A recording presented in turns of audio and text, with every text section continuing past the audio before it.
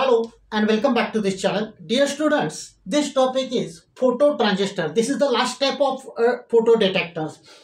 So this is the construction diagram of a phototransistor. This is the symbol of phototransistor. As shown in this symbol, there are three terminals: base terminal, collector terminal and emitter terminal. Many times the base terminal is not shown, but in case of a phototransistor, incoming light is allowed to fall on the base terminal. Like the normal transistor, phototransistor provides the gain and you are getting the amplified output. This is the construction of the phototransistor. This is NPN transistor. This one shows emitter terminal, this is collector terminal, and this part is for the base terminal. As shown in this diagram, incoming photons, that means incoming light rays, falls on the base terminal of phototransistor. This is also shown in the symbol. Now, whenever the photons are falling, we know that it generates electron-hole pairs. That means these incoming photons are responsible, or these incoming photons generates the base current of a transistor. Then depending on the gain factor, transistor amplifies that base current, and at the output you are getting a amplified photocurrent. This is the basic principle of working of a transistor. Now, phototransistor can be operated in three modes. One is active mode. Another in active mode, the transistor produces the photocurrent. It can be operated in saturation mode or in cutoff condition. In both saturation and cutoff mode, transistor can be operated as a switch. Whenever it is operated in the active condition, the photocurrent is generated, rather amplified photocurrent is generated. This current depends on the following factors. So first factor is DC current gain of a transistor. As the name indicates, the gain factor amplifies the incoming signal, so you are getting the amplified output current. That means amplified photon current at the output. Second factor is the response time. As the name indicates, it is the time taken by the transistor to generate the output current whenever the light is falling on the base terminal. Then luminous sensitivity. It is basically related to the ratio of photon current, that is output current, to the amount of light intensity falling on the base terminal. So this is related to luminous sensitivity. Then collector base area. As shown in this diagram, as well as in this diagram, in the constructional diagram, incoming light is allowed to fall on the base terminal. So if the collector base region is wider, then more photons will be falling on that surface and more number of electron hole pairs are generated.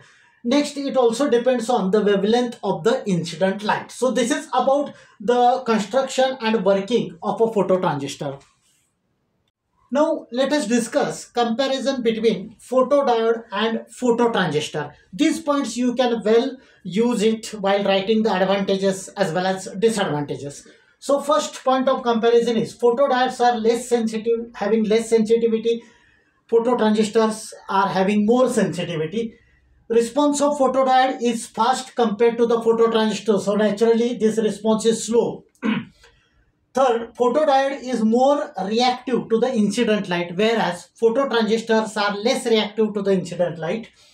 Then low ID. ID stands for dark current. We have discussed that whenever the photons are not falling on the photodetector, still due to the ambient light, some current is flowing through the structure. That is the dark current. So in case of photodiode, comparatively the value of dark current is low. In this case, value of dark current is high. Usually photodiodes are connected in reverse pass. We have discussed while studying the pin photodiode as well as APD. Phototransistors are connected in forward bias mode. Then photodiodes have wide linear response range. Phototransistors have lower linear response range. Applications of photodiodes, these are the typical applications. In case of solar power generations, then UV ultraviolet detectors, then infrared IR detectors and so on. Applications of phototransistors includes lasers, smoke detectors, invisible light receivers and so on. The next part is concept of bit error rate. It is abbreviated as BER. As the name indicates, there might be certain errors while transmitting the signal, especially in case of optical cable. if you are using digital data at the transmitter side and at the output, it may happen that you may get errors. That means if you are transmitting 0, you may get 1, or if you are transmitting 1, due to error, you may get 0. So it is related to the term bit error rate. Basically, BER, bit error rate, is the ratio of number of errors to the number of transmitted bits. Now, in optical communication, in case of fiber optic cable, one error in 10 raised to 7 up to 10 raised to 10 bits is allowed. So this much error is allowed. You can say this much margin is allowed. In case of optical cables, the data transmission is usually in terms of lots of kilometers length. So in that case, many times regenerators or repeaters are used. At the input of regenerative circuit or repeater circuit, the input waveform or input signal is distorted, so a lot of noise is introduced, and it may happen that the regenerated bits might be in error. So it is difficult to identify whether the bit is 0 or 1. For such things, some reference is used, that is called as a threshold condition. If the signal strength is above the threshold level, it is considered as 1. If the strength of signal is below the threshold level, it is considered as 0.